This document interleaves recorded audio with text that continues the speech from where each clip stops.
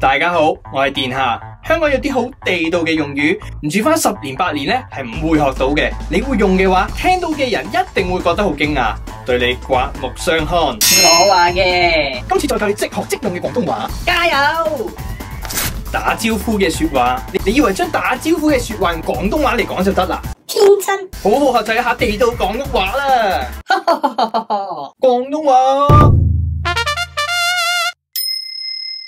早晨啊，先生，我哋係修理皮公司噶。早晨啊，不過你知唔知我未瞓醒啊？喂，午安，我哋係午咩安啊？你當自己係學生當我係老師啊？我淨係想搵一個姓伍名安嘅人啫。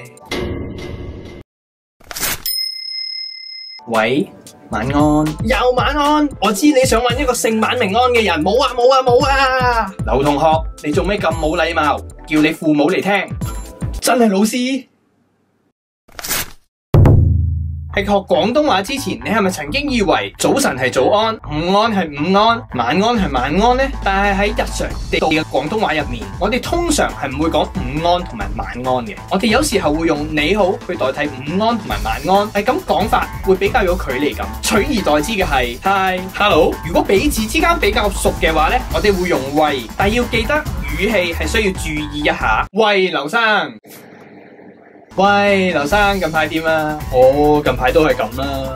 喂，本身係唔禮貌嘅用詞嚟嘅，用喺緊急嘅時候引起人哋嘅注意嘅，或者取代人哋嘅稱呼，所以用嘅時候咧就要小心啦。小心啊！而早晨除咗係喺早上嘅時候用嘅打招呼說話，仲係代表早上時分嘅名詞。我作首詩俾大家就知㗎啦。在早晨，我看到一隻鳥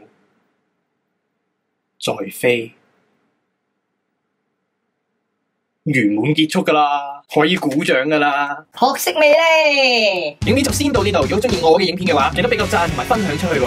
教多你一樣嘢，呢樣嘢係你一定必要做嘅嘢，就係訂閱啦。記住撳埋鐘仔，你要撳咗個鐘仔先會收到新影片嘅通知。喺呢3個地方可以收到殿下日常嘅分享。隔籬呢度有我推薦嘅影片，想睇上面定下面，兩套都有興趣，好難揀呢。